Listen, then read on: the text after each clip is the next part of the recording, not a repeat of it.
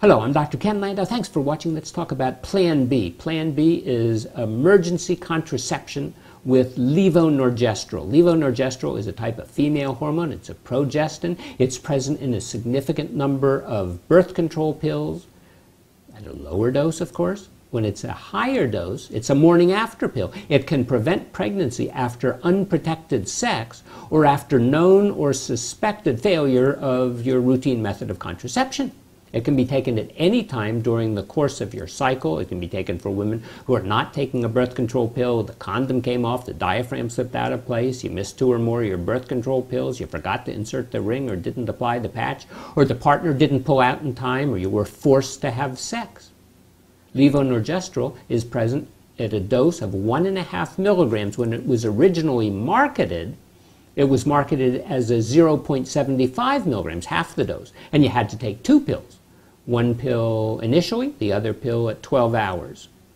Well, as of 1993, the Food and Drug Administration said, no, the dose could be 1.5 milligrams, and it was approved as emergency contraception. In 1999, at the current dose, it was available by 2006 without the need for a prescription for women who were at least age 18, and by 2013, it was available without prescription for women of any age. Now, although the method is a type of contraception, it's not your routine method of birth control. It's only a backup. You should only use it as a backup. It's called the morning after pill, but you don't have to take it the morning after. You could take it right at the time. As soon as you take it, as close as possible to that sexual event, it seems to work best. It's marketed by a variety of different drug houses. So one calls their product Plan B One Step. Another one is My Way, or Next Choice One Dose, or Take Action, or After Pill. Variety of different names. All of them contain 1.5 milligrams of levonorgestrel. The pill doesn't cause miscarriages, doesn't cause abortions. It doesn't stop the development of the fertilized egg once it's implanted in the womb. It doesn't work on women who are already pregnant, and it's not going to harm the fetus if one already is there. It doesn't affect the endometrium, and it seems that it doesn't cause ectopic pregnancy. Doesn't protect you against sexually transmitted infections. And of course, it goes without saying, you take the pill after the event, not in preparation for the event. So for emergency contraception, we have 2 major pills available. We have the levonorgestrel, and then we have another pill called Ella, or ulipristal acetate. These are not the same as the Mifeprex, or RU-486, also known as the abortion pill. The Centers for Disease Control has said the pills have gotten so popular that about 10% of women overall in the United States have taken an emergency method of contraception, had used one of these pills. And if we look specifically at those women having sex between the ages of 15 and 44, about 1 woman in 4 has taken emergency contraception, and that has significantly increased from about 4% in 2002 to 18% in 2006 to 1 in 4 at the present time. And if we look at women of different ages, we find women between the ages of 15 and 24, well, about 1 in 3 has used emergency contraception. 1 in 2 in women between the ages of 25 and 34, and women over age 35, still 1 in 10 has used emergency contraception. So very widely used. And it seems to be used equally frequently among Caucasians, African Americans, and Hispanics.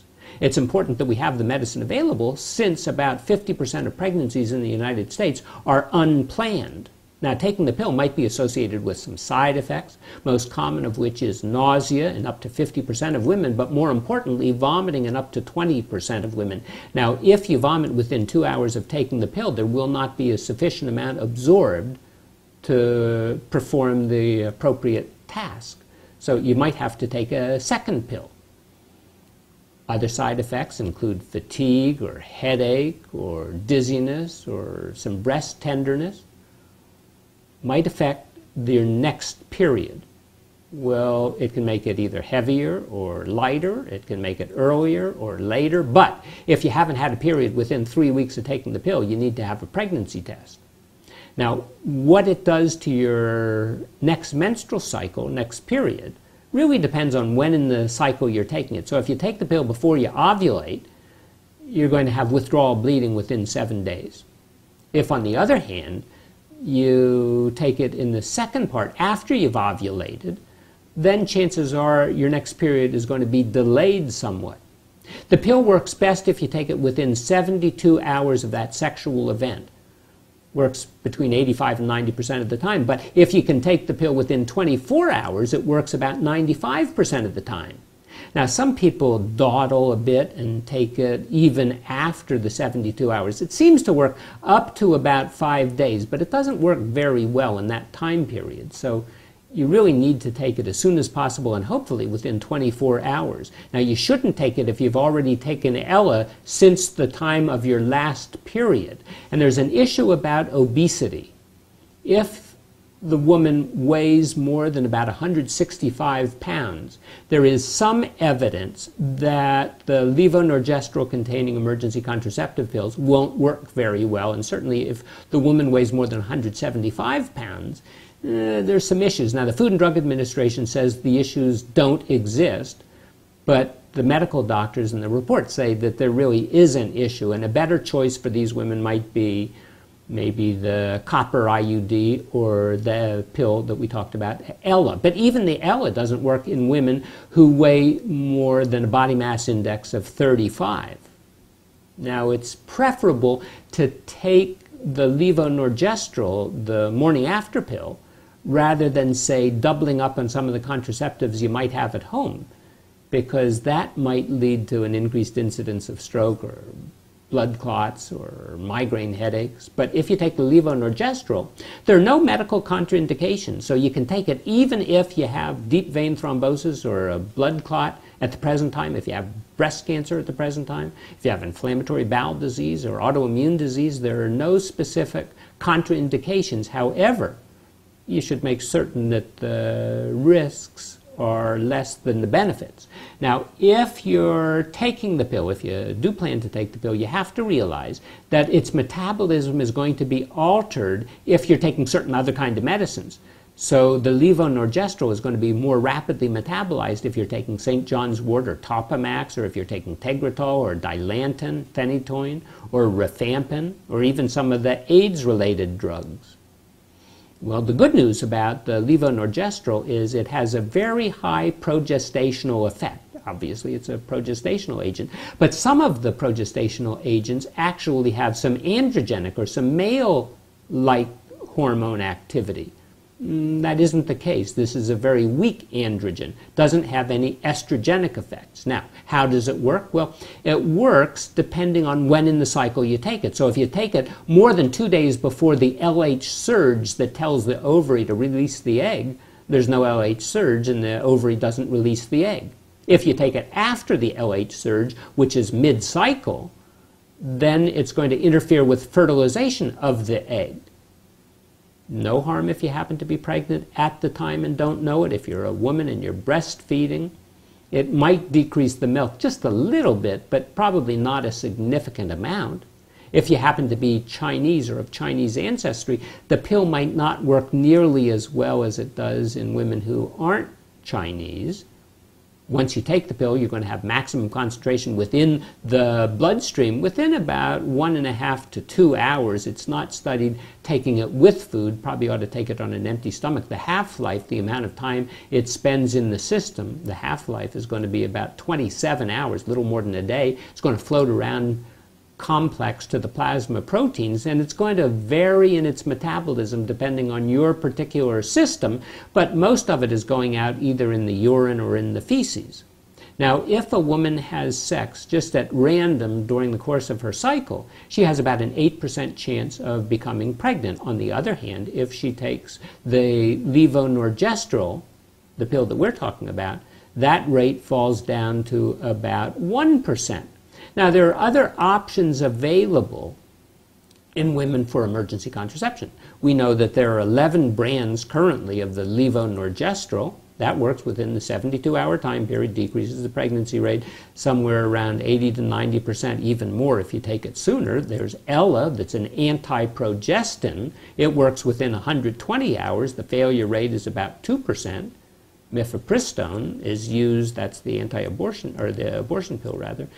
That's used in some countries. It's used very frequently in China. It's used for up to 120 hours after that sexual event at a mid-dose, 10 milligrams or 25 milligrams. Some women combine up on the birth control pills they already have at home as long as they're combined contraceptives.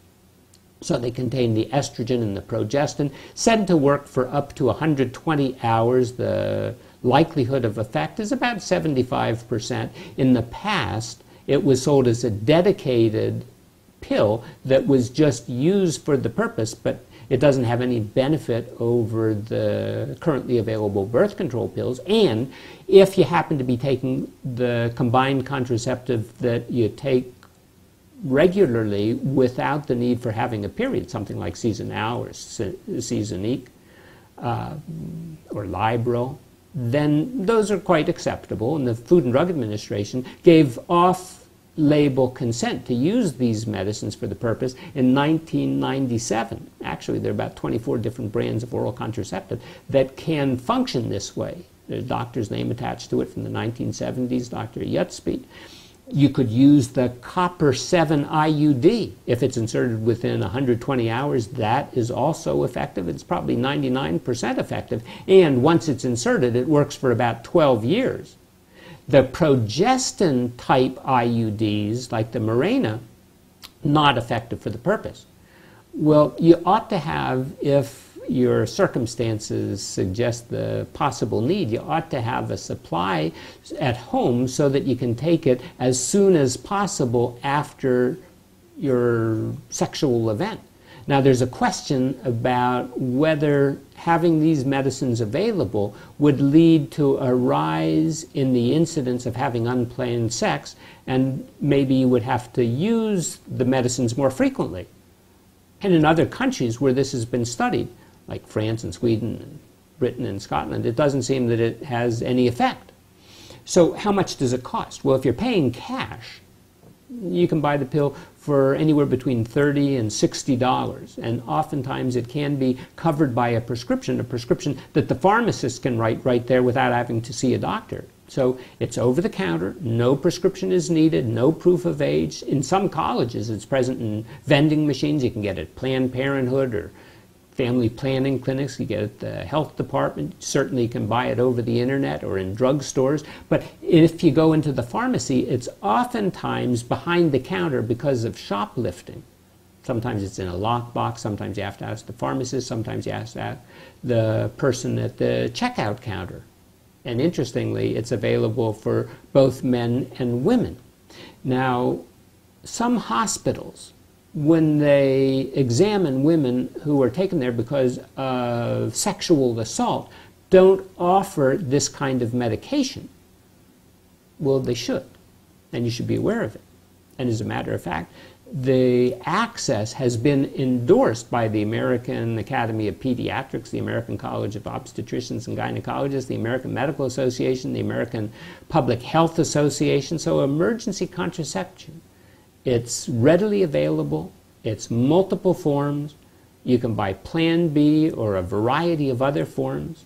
You don't need a prescription, and you shouldn't rely on this kind of a medicine for your routine contraception, but it should be around just in case.